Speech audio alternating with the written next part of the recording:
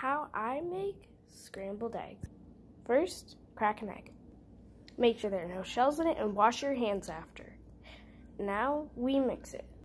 Make sure to whisk it with a fork and make sure it looks like this. Time to add milk. You only want to add a little milk and make sure to mix the milk. Make sure to mix it well. The next two items are optional. Pepper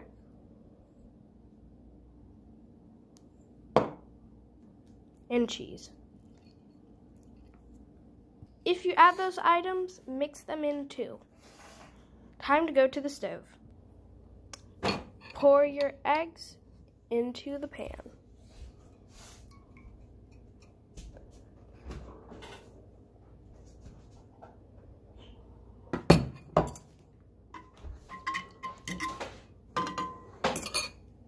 Turn on the stove. Now you want to move the eggs around so that way they do not stick. You will do this until they start to, get lumpy and stuff. When they're done, your egg should look like this. Once you have your eggs onto a plate, you can put salt or cheese or both if you want. They should look like this. And if you want, add toast. Thanks for watching my video.